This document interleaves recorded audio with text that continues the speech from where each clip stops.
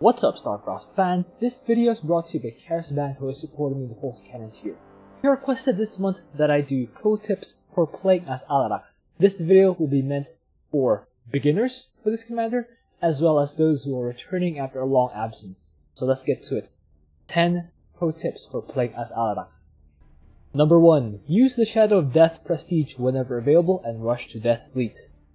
Shadow of Death is the final prestige of Alarak. It allows him to summon the mothership at any point on the map for 400 minerals and 400 gas. The downside is that the destroyers that come with it have to be bought separately. Of course, it being the last prestige, you kinda have to work through the first prestiges to get to it, but it's actually worth it. Prior to that, any prestige will work depending on how you want to play. The mothership is a heroic unit. It costs 400 minerals and 400 gas for this prestige, and as you can see, only anti-air can shoot back at it. It has 1000 health and 1000 shields, meaning it's very tanky and can absorb a lot of punishment. And the most amazing thing of all, it does splash damage. You can see it fires thermal lines forward, and it damages all the enemy units in the way. And it will actually take out a lot of bases and enemy waves without having any other unit with it, which means it's a great anchor for the early game. So a lot of people who have played Alarak before will note that he's kind of brittle in the early game, aside from having the overcharge, which is great, but without that, you kinda have to rely on your hero and a lot of playing hard in the early game. But with this mothership, you can kinda just attack move it. It'll go in its own. It'll do really well. You don't really have to pay attention to it unless it takes, unless you set it into a big base early on. But yeah, early game that usually doesn't happen. You can just stand here while you do your thing. What I like to do, especially on maps where the attack waves hit early, such as Rifts to Core Hall on brutal difficulty, I save up 75 of my first mills. I don't go for a first probe right away. Instead, I save up all my minerals to buy 2 early gases, and I saturate those gases as early as I can. And then as soon as I have enough money, I just use it on a spot where I know that enemies will be, and then I just send it forward to kind of just eliminate all these clowns who think they have a chance against this actual capital ship. Number 2. Overcharge your pylon to take your expansion and make sure to provide vision for the overcharge. Overcharge is a powerful top bar that comes online every 90 seconds, and you can select it from the left side of the top bar and use it on any building, including these pylons, which only cost 100 minerals. It's a great way to expand. As you can see, it shoots the nearest thing really fast, and it does a lot of damage, and using a single overcharge you can actually destroy all 3 rocks.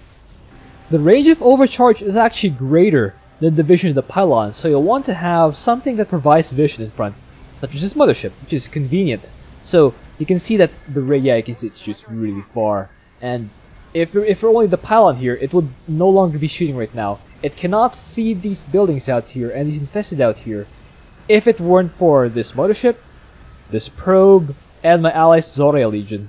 So very useful in the early game, especially in the early game. Number 3. Wrathwalkers and Destroyers are the simplest army composition to use.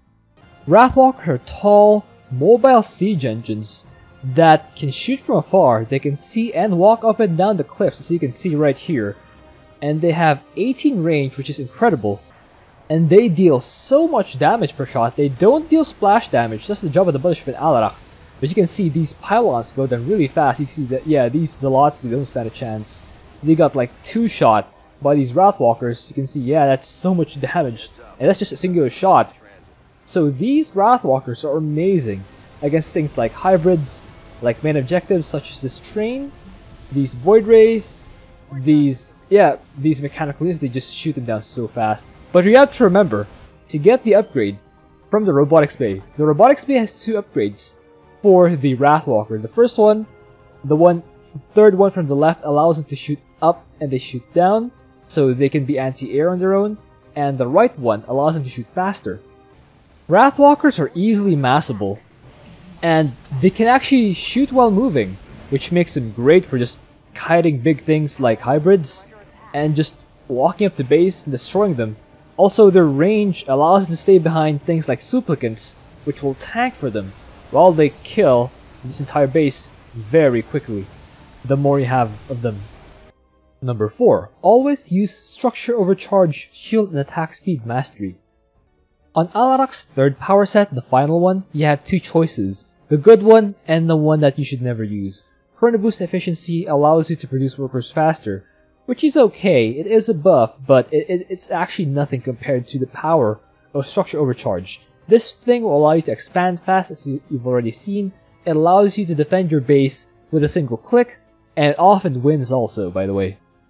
And it even gives your structure, or your War Prism, shields, which allow you to survive for even longer. So there's really no reason to take Chrono Boost Efficiency if you're playing Alarak.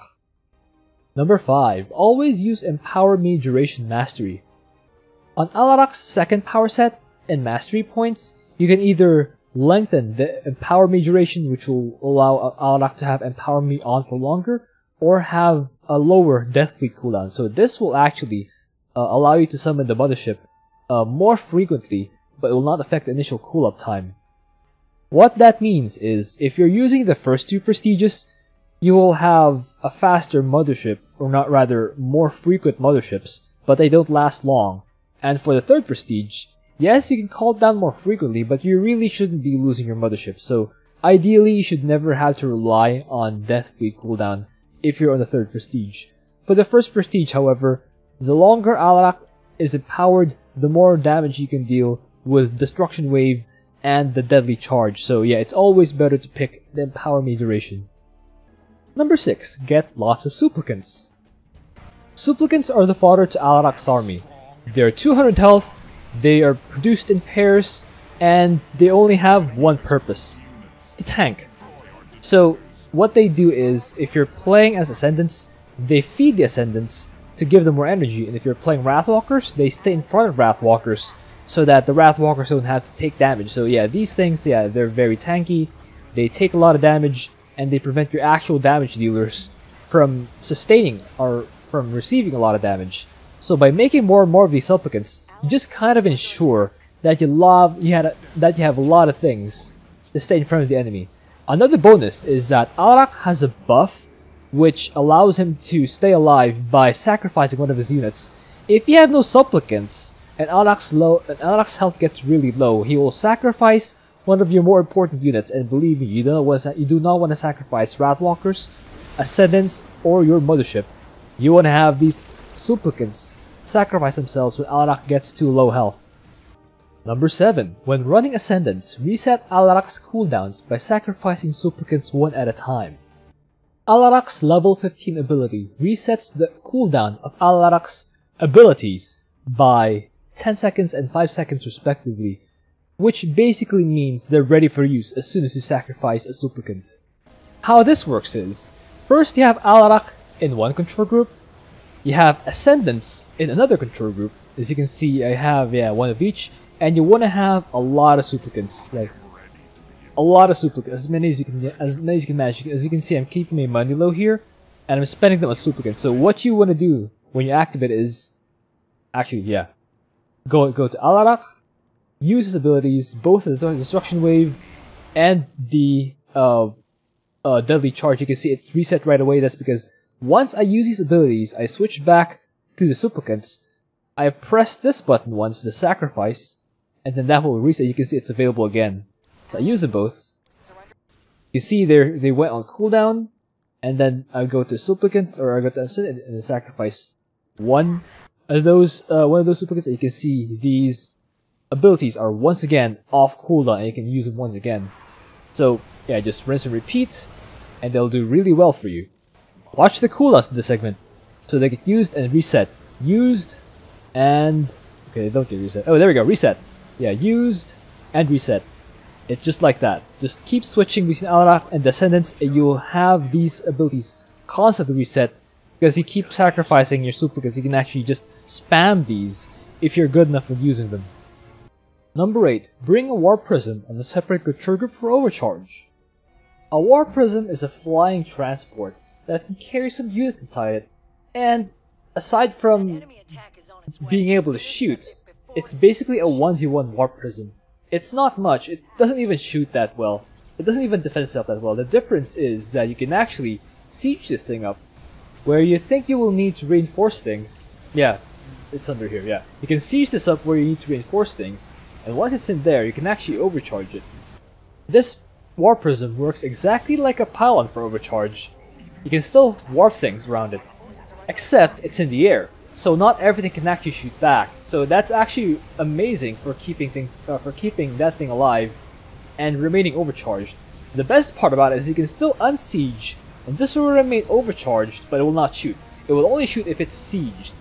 So if you want to reposition, you have to reposition quickly, move it to the new location, and then siege it up so it can resume shooting while still overcharged. Of course, it will retain the shield from overcharge, as long as it is still active. Yeah, as long as the overcharge is still active, it will remain overcharged. It will have the shields. It just won't shoot unless it is actually sieged. Number 9. Vanguards are meme units. In the Legacy of the Void campaign, Blizzard introduced the immortal variant called the Vanguard. It can shoot a volley of 8 shots, and it can hit a bunch of ground units, and it cannot shoot up. So, in the campaign version, it shoots 8 shots, and when they introduced the same unit in co-op, it can only shoot 4 shots. So the thing is, the 4 shots aren't really that impactful that you want to make them over actual good units like these Wrathwalkers. These Wrathwalkers are able to much better scale, and they shoot really far, and they shoot up and they shoot down.